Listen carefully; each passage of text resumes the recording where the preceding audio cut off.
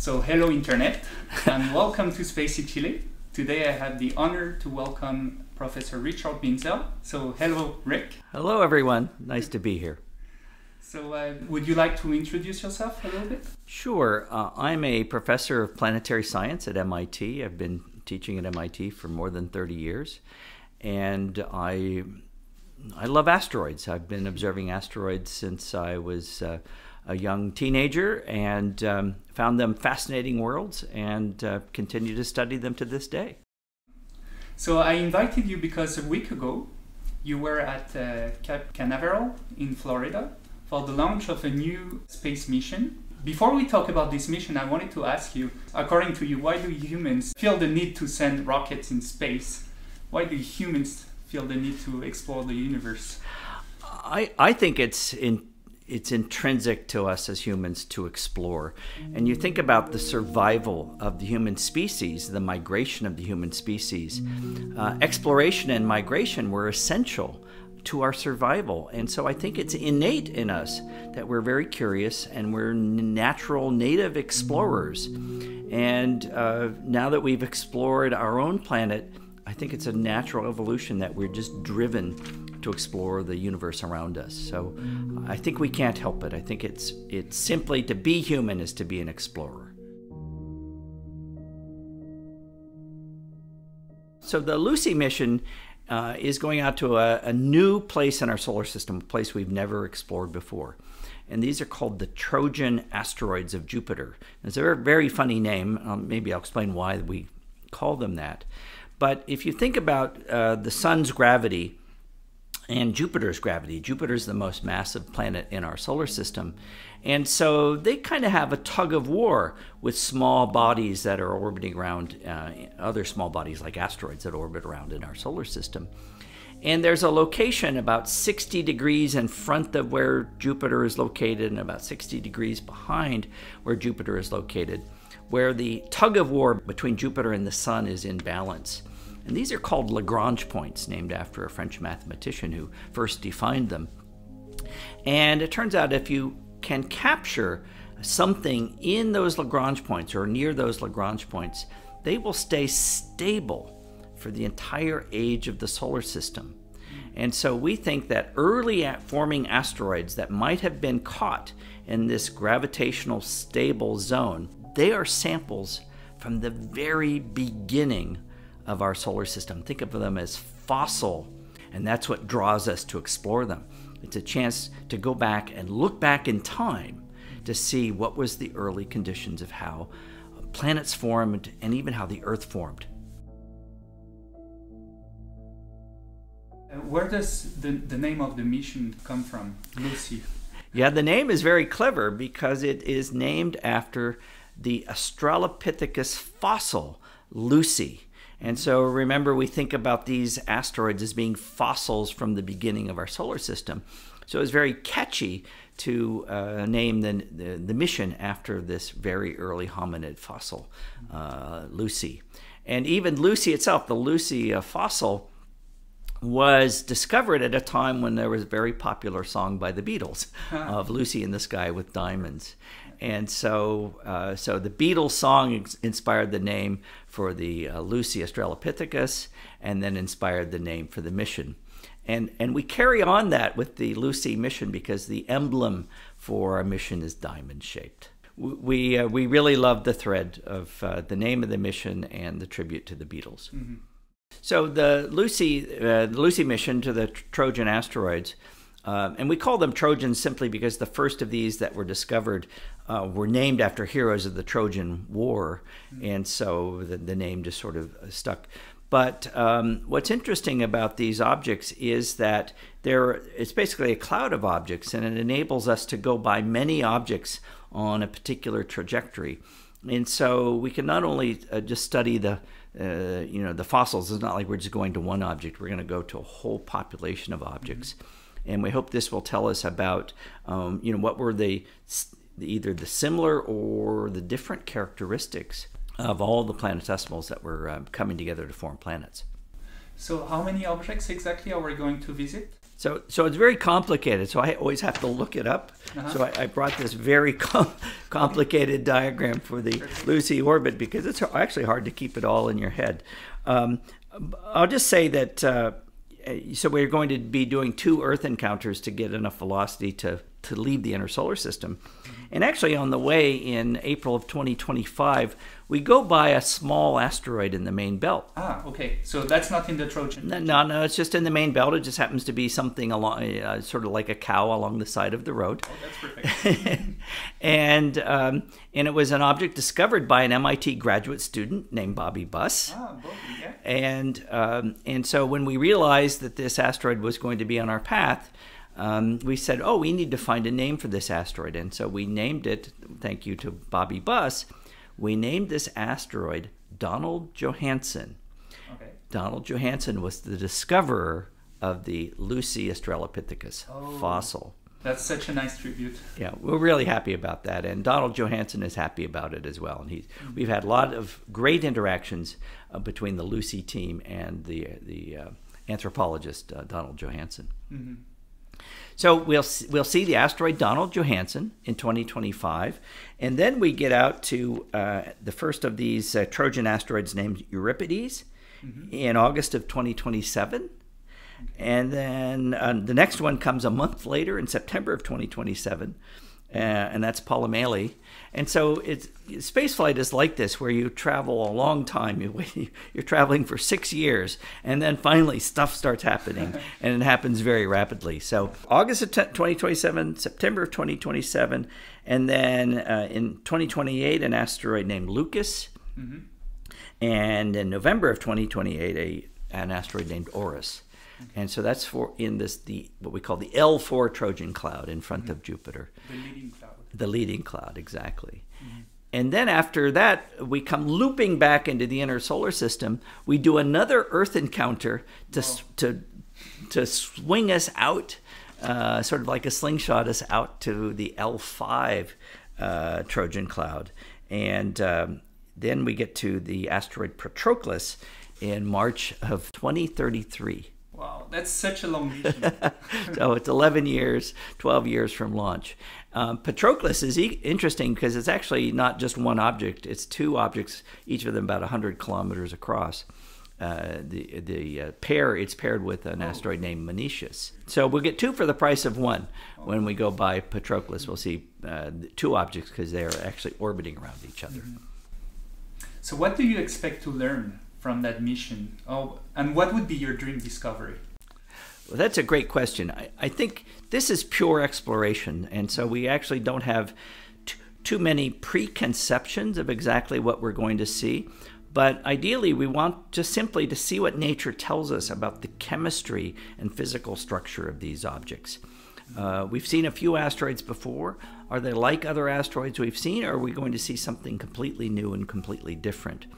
And the degree to which each one is like one another, or we see a variety of compositions, will tell us a lot about how homogeneous or how mixed the early solar system was in terms of all the planetesimals that were coming together to form planets.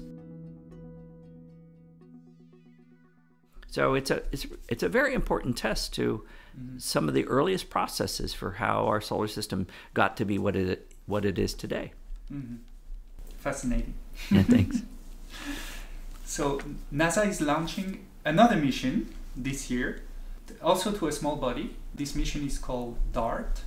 Can you tell us a little bit about this mission? DART is an acronym for Double Asteroid Redirect Test. And what that means is we're sending a spacecraft to an asteroid named Didymos. And Didymos actually has a little moon of its own called Didymorph. Asteroids can have moons? Yes, asteroids can have moons. It's pretty incredible. That's something we didn't know 30 years ago, or we hypothesized decades ago. But that's actually part of the story, because a small asteroid can hold on to a moon, but not very strongly.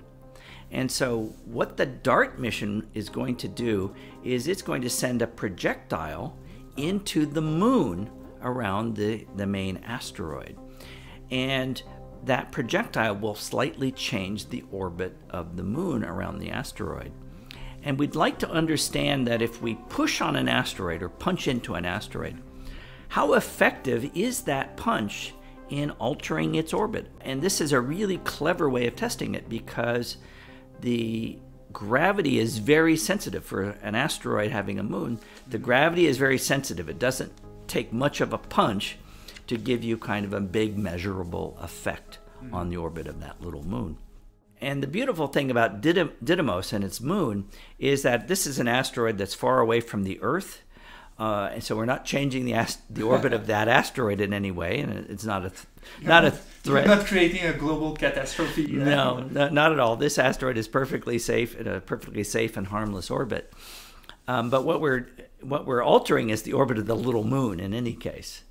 And so it's actually a very clever test of how do asteroids respond if we punch into them, in case we ever had to do it for real. Because by chance, if now or in the future we ever found an asteroid of significant size that was on a direct collision course with the Earth, we would have some experimental practice and some experimental knowledge of how these things would respond to trying to push them a little bit. So in that case, we'd want to find a way to push an asteroid just enough so that it did not pose any threat to Earth. Okay. And actually, how likely is this to happen, a collision of an asteroid with the Earth? We think that something like the large asteroid that impacted the Earth at the end of the Cretaceous period to the demise of the dinosaurs 65 million years ago is something that is extremely rare, maybe every 100 million years or so, or on average 100 million years. So it was just an unlucky event for the dinosaurs, but maybe for the rise of mammals it was lucky for us. So we may have an asteroid to thank for the fact that we don't have tails and things like that. Smaller things like Tunguska, Siberia 1908, or smaller like what was Chelyabinsk, I think it was 2013.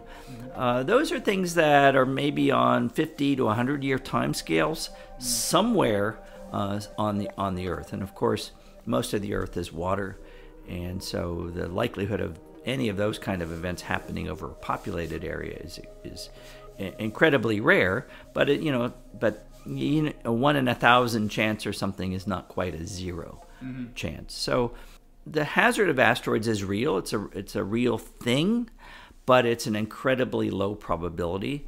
But I think it's one that we need to think about and think seriously about, just so that we're knowledgeable in case sometime this century or the future century this happens, we'll know how to deal with it.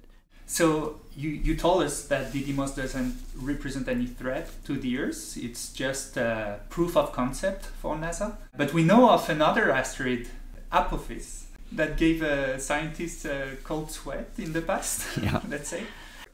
So there's an asteroid named Apophis, with a little bit of tongue-in-cheek and sense of humor. Apophis is the Egyptian god of destruction. Oh no. That doesn't sound good. Apophis was discovered in 2004, and when we first discovered Apophis, like often when we discover asteroids, there's a bit of uncertainty as to where it's going to be in the future, because we've only looked at a really tiny piece of its orbit, and you're trying to now project where is that orbit going to go. Not only maybe in a 2-year cycle around the sun, but then just many cycles, hundreds of cycles for a century into the future. Where exactly is that asteroid going to be?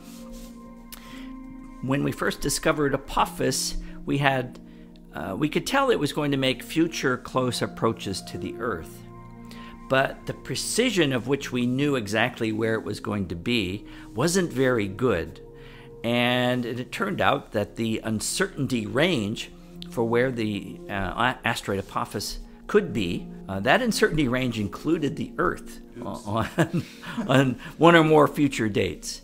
And so it took a lot of exploration of looking for previous images, times when we we happen to have accidentally discovered it but didn't recognize it before.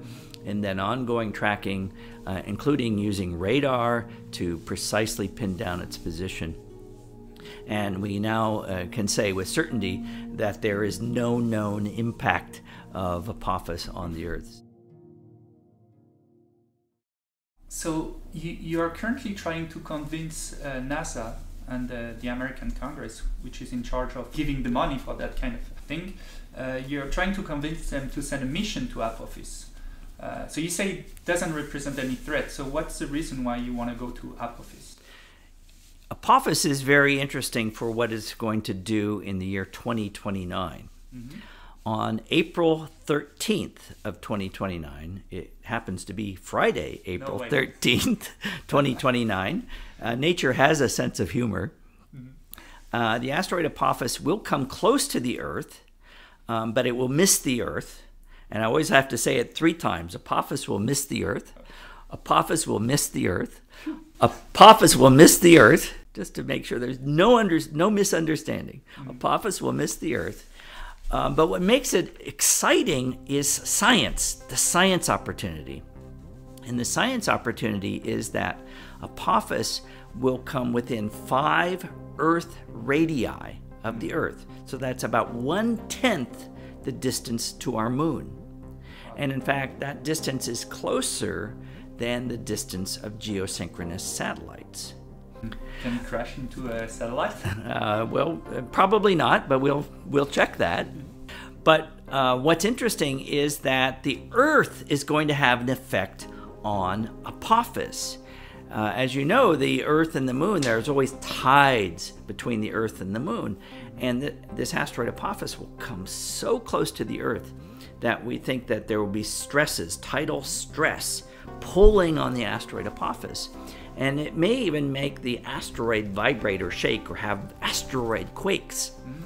And so this is like nature doing a little experiment on the asteroid. This Apophis encounter is incredibly rare, or this experiment is incredibly rare, because an asteroid the size of Apophis comes this close to the Earth about once per 1,000 years.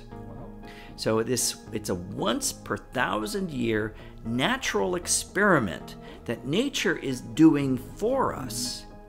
And all we have to do is measure or watch what happens. And so the idea is maybe we could put seismometers or something on the surface of the asteroid, or somehow have a spacecraft there to watch what happens to the asteroid Apophis, because how the asteroid responds to these tidal stresses from the Earth tells us about how the asteroid is put together. And this is another piece of the puzzle about what are these hazardous asteroids like. And if we ever have to push on one of these asteroids, so it's sort of a follow-on to the DART mission experiment. If we ever have to deal with one of these asteroids, it sure would be important to know how they're put together. I think scientifically it's a fascinating question as well, but I think for what I call the science of planetary defense, being knowledgeable about how we might deal with an asteroid threat some century in the future. Nature's handing us a gift for incredible knowledge, and I think we need to find a way to take advantage of that. So you say that close encounter will happen in 2029. So that leaves little time to actually develop a mission to that asteroid. So what are your options? Yeah. So well, we studied this. I assigned this to an MIT class. This is what a professor does when he or she has an idea. You assign it to the class and let the students figure it out. So we did a project called MIT Project Apophis, where we designed a mission. The students designed a mission to show that we could do this. There is a spacecraft working in space now called OSIRIS-REx. Yeah. OSIRIS-REx just sampled an asteroid named Bennu. And that sample is coming back to Earth in 2023. That's pretty amazing. You send a robot to pick up some rocks on an asteroid. And we're bringing those samples back to Earth. So that spacecraft will drop off the samples. The samples are now in a capsule aboard the spacecraft. And the OSIRIS-REx spacecraft will come by the Earth. It will release the capsule.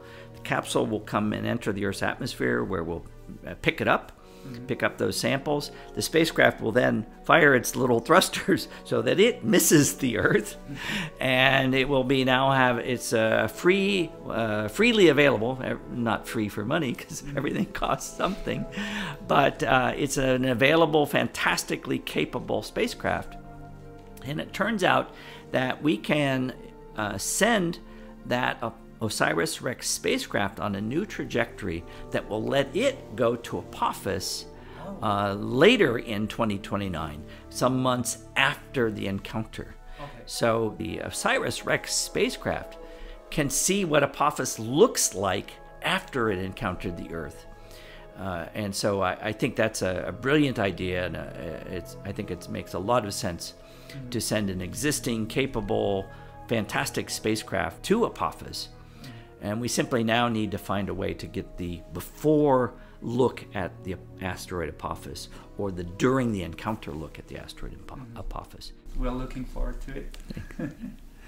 So let's dream a little bit now. If you had unlimited resources to build your own space mission, what would you do? Where would you go? Yeah, that's a great question, and we all wish we could do that.